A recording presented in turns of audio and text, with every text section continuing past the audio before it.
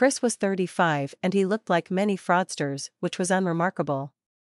When he first got his CMA degree, he thought it would be interesting and easy to help others increase their worth and stature in the world, and maybe his along the way. Chris was hired by a local firm and started out at the bottom as others have in the past. He was able to see how the business was run and got to be very proficient at managing the books, and from there, he learned how to predict what clients would want to do with their lives to make more money and better their life in retirement. He started out by doing the basic record keeping of the firm he was employed by. After a few years of looking at all the potential that was out there, he started to think that he needed to get into helping others make the decisions that they need to make to fulfill their retirement life. He later got a start from a friend who wanted some advice. He steered them to his firm. From there, the boss told him, "Since you found this client, you can handle the client as you see fit." He was warned that the reputation of the firm was always his #1 goal. He was determined to give the new client his utmost attention and get them his best ideas to invest and save money for their future. Of course, he would get a small bonus for his efforts. He relied upon his bookkeeping skills, understood that he would be placed in complete control of the client's money that they had set aside to invest in their future. With this, he wanted to impress his boss and show the best course for return on investment. He compiled a portfolio of companies that he could invest a portion of the client's money into that showed a great potential of increasing the savings for them. He was given the green light to pursue the investment strategy that he has outlined in his proposal. He knew that he had a dozen years before the client would want to access their money, so he found some long-term investments. He saw these investments grow over time, and as he saw this, he wanted in on some of this. He devised a way that he could grab a few pennies at first off the client's gains. He kept the books and saw that he could write off a few small losses where they were in fact small gains. He pocketed the gains, and with his managing the books for this account, he was able to hide his gains in the client's losses. With this, he was able to show the boss that he was good at getting his client a good return on his investment, and with that good profit, they never saw the losses that was pocketed by him. He just saved a few dollars off that client for himself, but showed them as a loss and transferred the small amounts as cost of doing business. His cost of doing business. As time went on, he was given more clients to handle. He thought that in his first client went well, he can do the same again with other clients that were sent his way.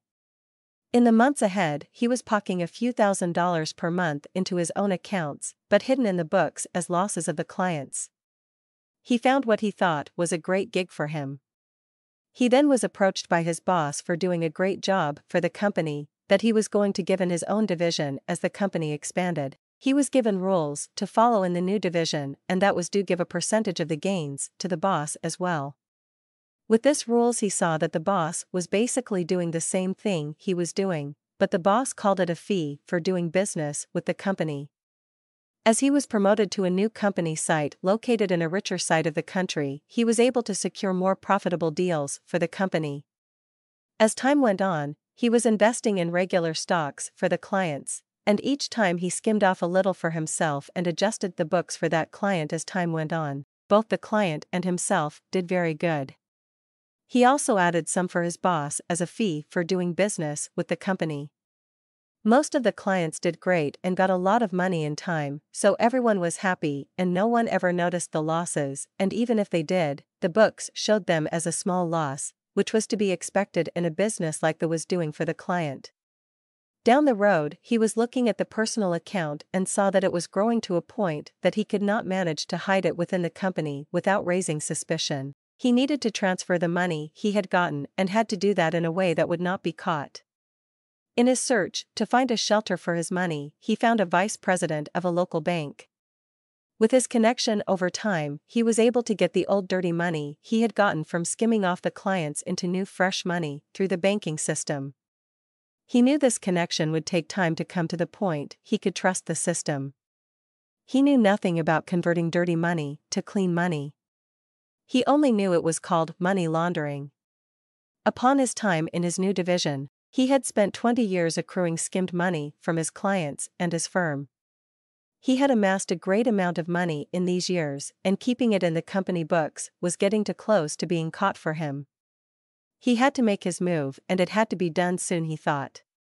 By this time, he has over $750,000 on the books and in the corporate bank account. At the same time, he had amassed a cool $500,000 for the firm as well and kept that in an account that only the company owner knew about. He knew that he had to start funneling it off the account, but now a new problem arises. He knew he could not pull it out at once or it will be noticed.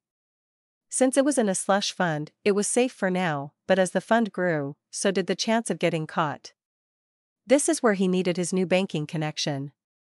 His new banking connection then started to funnel the money he gave to her at the bank, to convert that into real estate property overseas.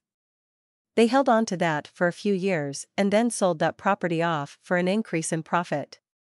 Once that was sold off, they transferred the money to a trust fund. They used the trust fund to take advantage of the stepped-up basis rule in the tax law.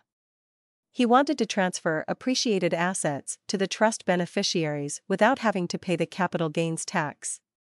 He was okay with paying the basis in an asset since it was the price he paid for the asset, in this case, the property value.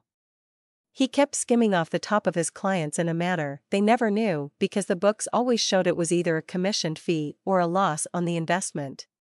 This went on for many more years until he decided enough was enough. When he wanted to terminate the agreement and stop working for the firm, he was approached by the company to hand over the records of the past years of work he had done. He refused to hand over all the reports because he was afraid that he would be uncovered and get caught.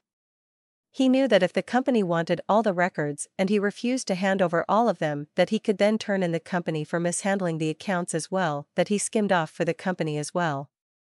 This hushed up the company, and they did not pursue the act to uncover all his mishandling of the accounts. He was let go from the firm on a mutual agreement. Later, he married the banking executive and they created the family trust out of the trust he originally created to cover up the money proceeds. Together, they both started to invest the money into different investment opportunities and getting rich off them. By the time they were old, they wanted to stop doing this type of work and just focus on life. She started a charity to funnel some money into. She did this to ease her mind over what wrong they had done over the years. He was still investing in the stock market on tips and high-return stocks. Over the years, he has amassed over $5 million in stocks alone and used the dividends as everyday-to-day expenses. He figured the interest alone on the $5 million on the investments accounts will last them for the rest of their lives. His trust fund is now worth over $11 million, and now since he has stopped doing this work, he only dabbles a little in the stock market. This is enough to make his life easy, but he never has an easy life. With his guilt, he never enjoys his booty and acts as a poor old man. He clips coupons or anything he can to save money. Everyone who knows him now calls him stingy and does not know the whole story behind him. He has stated that he too wishes all his money to go to charity as to repay his guilt for all his bad actions in the past. He has gotten away with this money skimming for 50 years. Now he is 85 and still to this day he is a hermit and looks over his shoulder, thinking they will someday catch him or close in on him. He tried very hard to cover his tracks from day one in his long career of working with the clients. He will never share anything with his friends as for he does not have family.